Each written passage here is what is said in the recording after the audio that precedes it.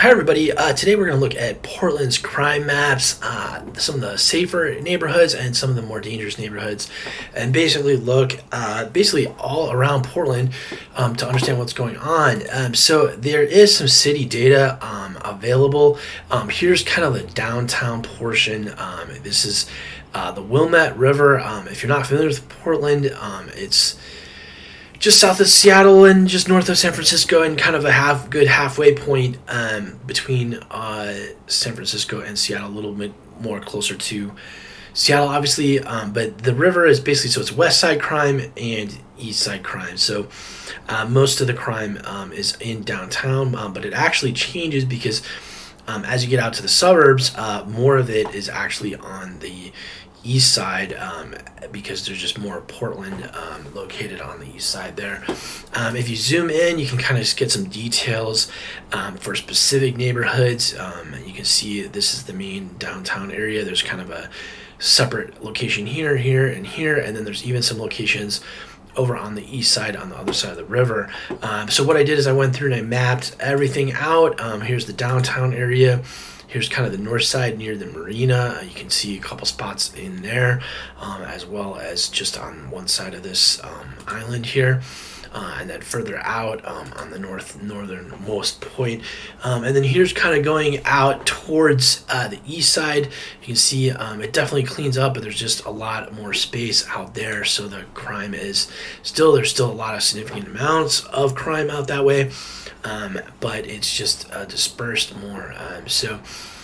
But still the downtown area is pretty much the most. Now this is just south of downtown, so the downtown area is just north here. You can see a couple neighborhoods, a little island here, and some other areas. But basically, if you're looking overall, you can kind of see a couple streets as you head outside of downtown have some bad areas. You can see particularly on this side here, there's kind of even a similarly area of crime. So, and then heading north off of I-5 and the other regions, you can see some areas even further out that have some struggles.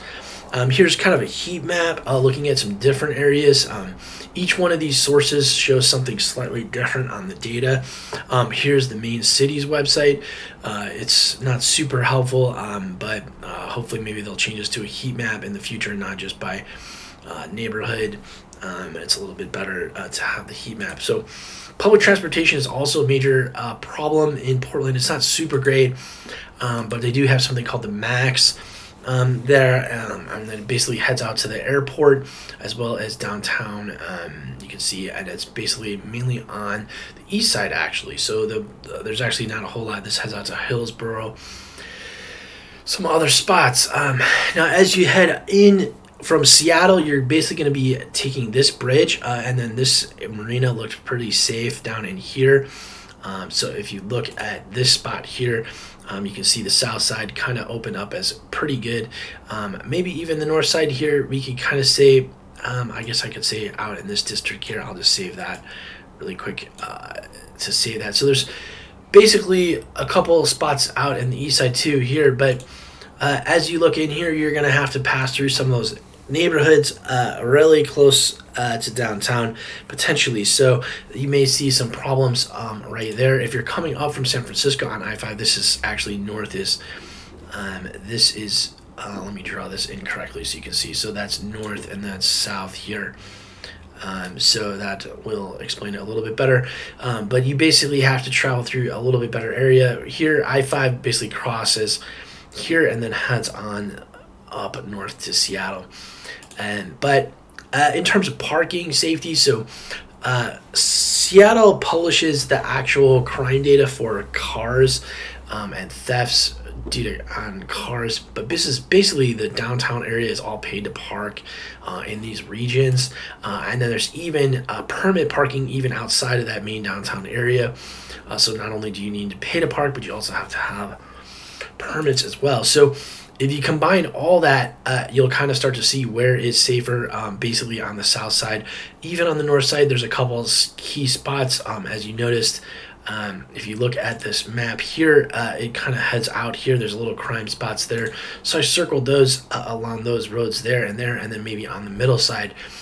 you might find a little bit more safety. I'm not super sure about this Lloyd area, but it looks like it's pretty good overall. So but this is a pretty helpful map right here. So but what I would do is I'm going to publish all these links on the video here, so you'll be able to see everything and kind of pan around on the maps yourself.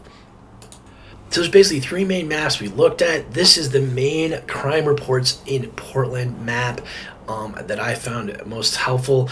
This is actually a national map that you can get for everywhere across the nation, which can be pretty helpful, but you can see, particularly for Portland, you can zoom in on that. And then also the parking map was helpful. You can do area parking permits is also helpful, so you can click on this and then we'll load up in a moment here. Sorry about this. And this shows the zones where you have to have a parking permit.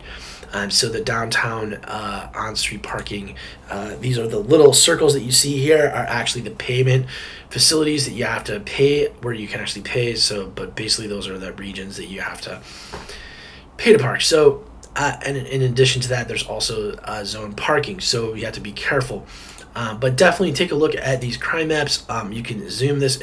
One thing I found when I first found this map is it doesn't load. If you zoom out past this, it will just show the neighborhoods. So you have to zoom in carefully, and you have to even wait a little bit because there's so much data, so it might not show up first.